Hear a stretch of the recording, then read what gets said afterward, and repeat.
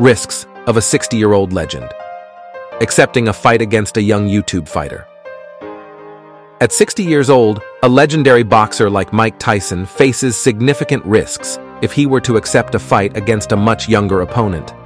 Despite his remarkable career achievements, age-related factors could pose challenges and potential risks to his legacy. Physical decline. With age, there is a natural decline in physical abilities, including speed, reflexes, and endurance.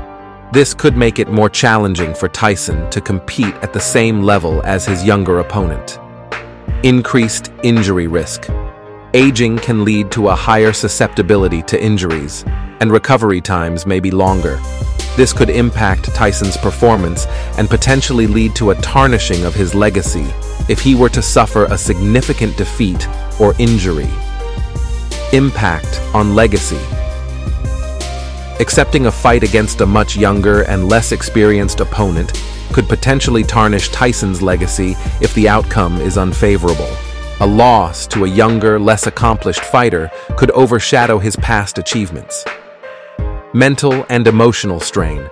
The pressure of competing against a younger opponent, combined with the expectations from fans and the media, could lead to mental and emotional strain for Tyson. This could impact his overall well-being and public perception.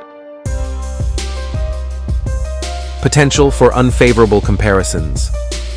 A fight against a younger, less accomplished opponent could lead to unfavorable comparisons to Tyson's prime, potentially overshadowing his past successes and contributions to the sport.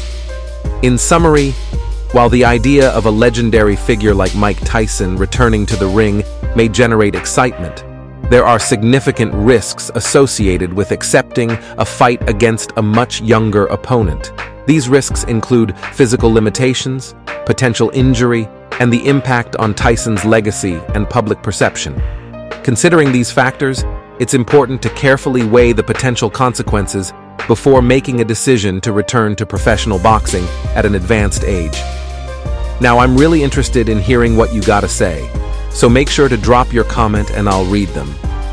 Thanks for watching Raw Boxing TV.